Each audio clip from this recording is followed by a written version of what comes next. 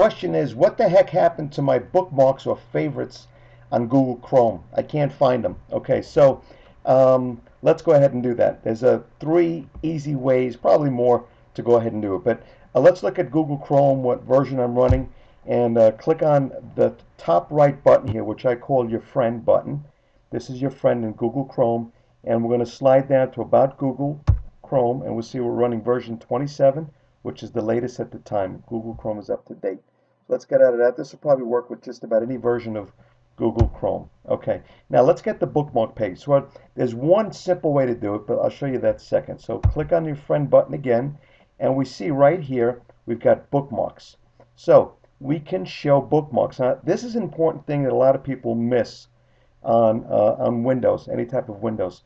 Over to the right, it gives you a shortcut keystrokes to get to that very page. So we're going to do it the long way for now. We're going to click on Show Bookmarks, but we'll make a mental note that Control Shift B simultaneously hit will give you the bookmarks. So let's do that, and there's our bookmarks. And we see we've got imported bookmarks from IE, and I did that in a previous video, and imported bookmarks from Firefox. And here goes the IE, there goes the Firefox, and we're done. Now, if you remember, when we clicked on that friend button and we looked at bookmarks, we saw that Control Shift B simultaneously hit. Now, you could do Control and then the Shift and then the B, but the key is that they eventually all get held down at the same time. Okay, so we'll go ahead and take that away and add it on as needed using those keystrokes. So let me click anywhere in the window here.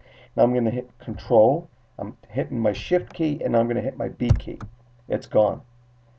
And again, if I want to see the bookmarks, Control Shift B, and they're back. So that's a simple way to get back your bookmarks and favorites on Google Chrome. So good luck with that one.